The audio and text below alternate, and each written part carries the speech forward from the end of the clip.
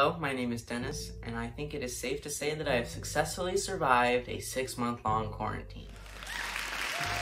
Did I read a lot? No, but here's what I did read. First one was A Streetcar Named Desire. I had to read this for school, and I kind of liked it a lot. It's a classic play about a woman named Blanche Dubois who visits her sister and her brother-in-law, Stanley Kowalski. Spoiler alert, he's an asshole, she goes crazy. I rated it 4 stars. The next one I read was In Pain, a bioethicist's struggle with opioids, and the book is kind of self-explanatory. It goes into the author's struggle with opioid dependency, the science and what we know about opioid addiction, and like the history of opium in America and across the world. Very good read, 5 stars. The next one was one of the unlimited titles that the app Libby provided for, I think, a week. If you don't know what Libby is, it's probably one of my favorite apps ever. I'm not sponsored, don't worry. But with just your library card, the app helps you access like a ton of different ebooks and audiobooks that your library already provides. Like, it goes straight from the library to my phone. I don't have to leave the house. I can get it all on my phone. Pretty cool. But the book that I got from there was called Funny You Don't Look Autistic. It's by an autistic comedian. I read it in audiobook format and it was very engaging. I really like the way that the author narrated it. Obviously it's his book, so like he narrated it perfectly. It's very good. Good stuff. Wasn't crazy, but definitely good. 3 stars. Next one is called Thinking Fast and Slow. It was about the difference between intuition and fast thinking and more logical, slower thinking, and the advantages and disadvantages of both. The reason behind why we use both. Stuff like that. Was definitely a snooze fest at some points, but I thought it was still informative, interesting at other points. 4 stars. Next one I read was If It Bleeds, and I know I've mentioned this book in like probably 3 other videos now, but it's Stephen King's most recent release, and I'm not going to talk about it because I've already talked about it like 3 other times, but I made a video about it, so you should check it out if you care. Paul, the mind of the apostle, kind of zoned out during a good portion of this book, but from what I did read, it was pretty cool, had a few pretty cool points. But 2 stars. The Program by Suzanne Young.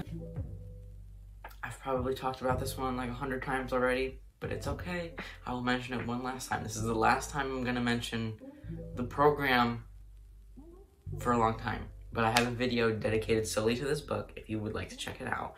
But this was an amazing, amazing, amazing book.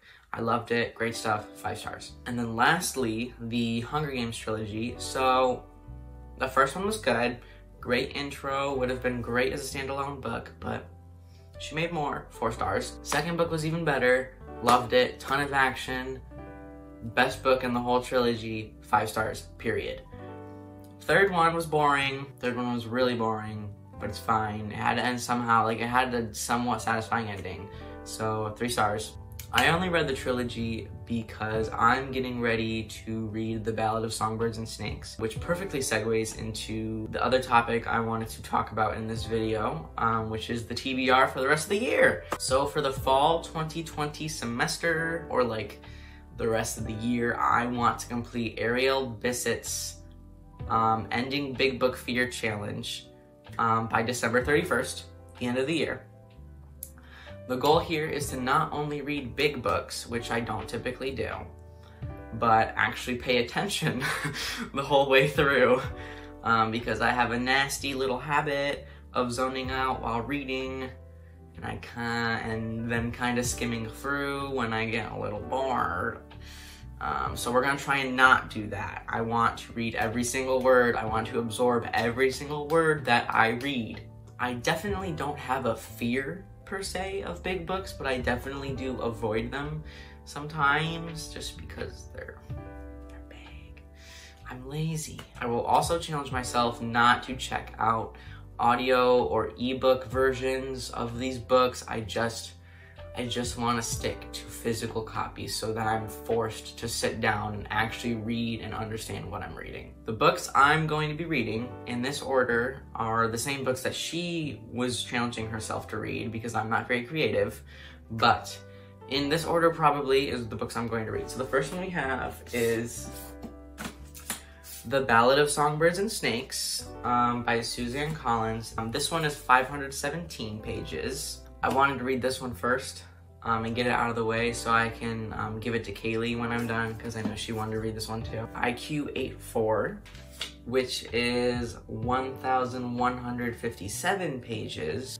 Dune, which is 617 pages. I wanted to do these two next because I want to give them to another friend once I'm done with them, because I know she's interested in them. Moby Dick, which is 655 pages. Crime and Punishment, which is 521 pages. The Secret History, which is 559 pages. And Frida, a biography of Frida Kahlo, which is 440 pages. And I will probably be giving this one to my mom once I'm done reading it, because I know she likes her a lot. And that is a total of 4,466 pages. Nice, okay. I'm gonna try and read a book for every couple of weeks starting September 1st. But we will see how long that plan holds. But all books will be done by December 31st, period. Everything will be done on time. I just don't know how quickly I'm gonna be reading them. I don't really plan on separately reviewing each book as I read them unless I actually feel compelled to. Like, I might do it for The Ballad of Songbirds and Snakes just because that came out. That's really hot right now. Other than that, I'll probably just do a big wrap up in December, going over how I felt about all of them as a whole. Obviously more descriptive than I was with my wrap up just now, just because I don't remember a lot of the books anymore. I don't really have any strong feelings towards a lot of the books that I read during quarantine. But I'll probably do a wrap up of these books in December or January and talk about them all at once, unless you guys really want me to do different videos for every book as I finish them. Probably not, but let me know in the comments, that would be great. But that's gonna be all for now. Make sure you give this video a like if you enjoyed hearing about what I read recently, and don't be afraid to let me know down in the comments what you've read recently. Bye.